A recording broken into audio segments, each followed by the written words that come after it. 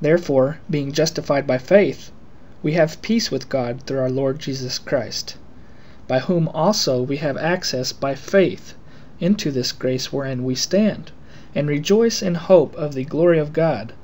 And not only so, but we glory in tribulations also, knowing that tribulation worketh patience, and patience experience, and experience hope.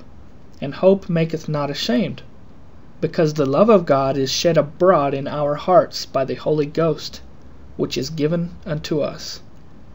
For when we were yet without strength, in due time Christ died for the ungodly.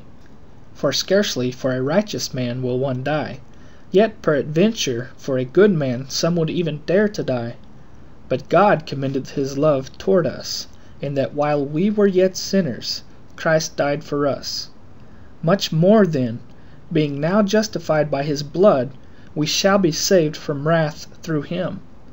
For if when we were enemies, we were reconciled to God by the death of his Son, much more, being reconciled, we shall be saved by his life. And not only so, but we also joy in God through our Lord Jesus Christ, by whom we have now received the atonement. Wherefore as by one man sin entered into the world, and death by sin, and so death passed upon all men, for that all have sinned. For until the law sin was in the world, but sin is not imputed when there is no law. Nevertheless, death reigned from Adam to Moses, even over them that had not sinned after the similitude of Adam's transgression, who is the figure of him that was to come.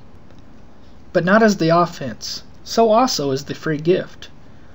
For if through the offense of one many be dead, much more the grace of God, and the gift by grace, which is by one man, Jesus Christ, hath abounded unto many.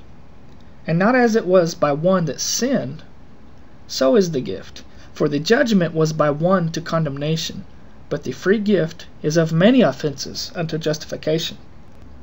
For if by one man's offense death reigned by one, much more they which receive abundance of grace and of the gift of righteousness shall reign in life by one, Jesus Christ. Therefore, as by the offense of one judgment came upon all men to condemnation, even so by the righteousness of one the free gift came upon all men unto justification of life. For as by one man's disobedience many were made sinners, so by the obedience of one shall many be made righteous. Moreover, the law entered that the offense might abound, but where sin abounded, grace did much more abound, that as sin hath reigned unto death, even so might grace reign through righteousness unto eternal life by Jesus Christ our Lord.